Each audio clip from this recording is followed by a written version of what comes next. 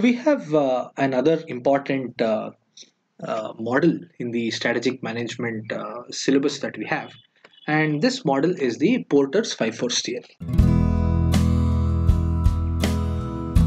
Porter's 5 force theory is another interesting model which will help us to analyze the industry in which we are operating. Now, which are the different forces that acts on a given firm or a company? The first one is the competitive rivalry within an industry. Now, let us first understand the meaning of the word industry. Now, industry is the homogeneous set of firms. Say, for example, we talk about the passenger car industry. Now, what is passenger car industry? All the passenger cars that are produced in India will become the part of the passenger car industry. Which are the different companies that operate here? We have Maruti Suzuki, we have Hyundai, we have Toyota, we have Ford, we have a lot of them. So when all such companies are put together, it becomes the passenger car industry. So how is the competition or the rivalry within the industry? If the competition within the industry is very high, we can expect there will be a lot of price wars that happens. There will be cut in the profit margin, and we can expect the companies to grow very slow because within the industry there is a lot of competition. So this is the first force that acts on a company.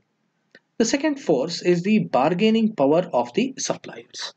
Now, suppliers are very important for any company. They supply the required goods and services for the company to operate.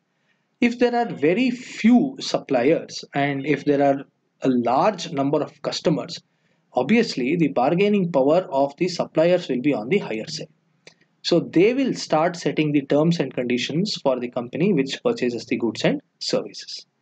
The next force which acts here is the bargaining power of the customers.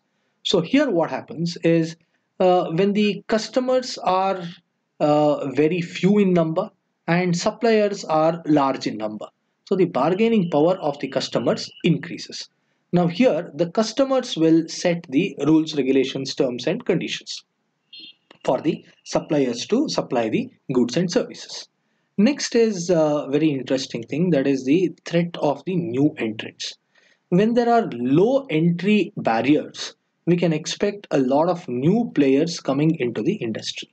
When new players come into the industry, naturally the competition increases and there will be change in the bargaining power also. So this means that there will be an overall change in the way the industry operates. So there is always a threat when new entrants enter the market. Now there are different ways in which a company can actually stop new entrants from coming, by maybe by uh, coming out with very high cost effective methods of production where they will have a competitive advantage, or through patents. There are different methods in which the new entrants can actually be stopped, but this is one force which will have a role to play in the industry.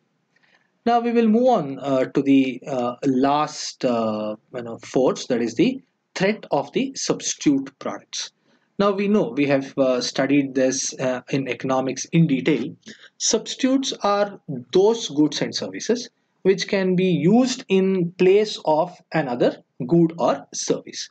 The best example that we can quote for a substitute is that of coffee and tea.